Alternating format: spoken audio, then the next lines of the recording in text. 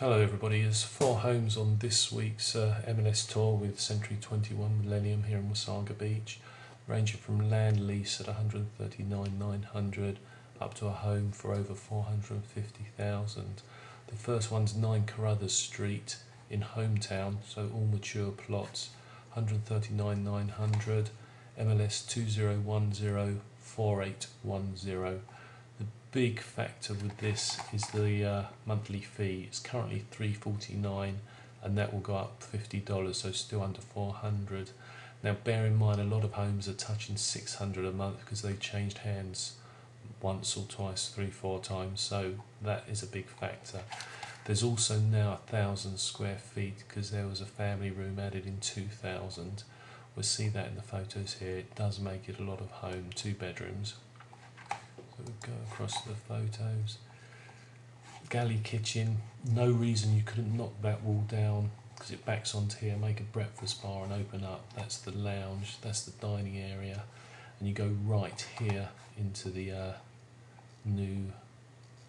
newish family room, which is this room here.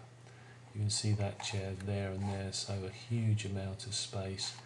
But those doors lead into it, go out onto the deck. A nice pleasant backyard, quite a few mature trees, not too much but nice. Next we go to 437 Ramblewood Drive, 249,900, MLS 20104641, 1200 square feet but with a finished basement. A lot of homes in Ramblewood and around the area going for 300, 320, obviously bigger, but if you think the average price in Wasaga Beach now is 252,000 approximately, this is under the average price and you're getting a home that's only 7 years old, all brick. It's, 4 bedrooms, 2 on the main, 2 in the basement, plus 3 bathrooms. You see from the photos, I think it's an exceptional home, family home for the money. Tidy little kitchen, hardwood, fairly open plan when you go in with the dining area and the lounge. Not my taste in colours, but you can change that. Down into the basement, so you've got a rec room with a corner fire, quite a nice bathroom, children's bedrooms. Nice decent lot with a hot tub, a little kids playground, decent sized deck. It's a good family home for that money and newness, it really is.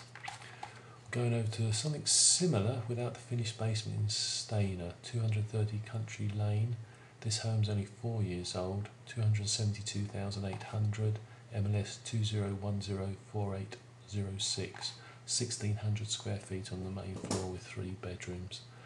Again, it's nicely finished, quite open concept inside. Attractive house, hardwood. Now, the kitchen, this is a terrible photo, but there's a kitchen and it's open plan into the lounge area. Imagine this is the corner of that kitchen bar and it goes into the lounge with the dining area here. You can just see one of the dining tables there. So there's that photo that if you look up here from the kitchen, right there it is, and the kitchen round here with the breakfast bar. Now, it would be a big house if you finish the basement.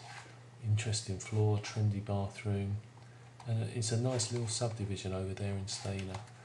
Finally we're at Fawndale, 22 Fawndale Crescent for 459,900, 20104527. A big house, 2,200 square feet with a finished basement.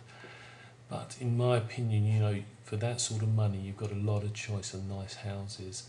This has a lot of upgrades. It's whether it's worth, somebody wants to pay for all the upgrades, because if you like it, you really will. Unfortunately, there's not much in the way of photos, but that's, I can't really say anything about that. But you most probably recognise the model. If you want to see it, ask me, but 450, there's quite a few homes around that price, quite a nice choice. Anyway, that's it for this week. Thank you.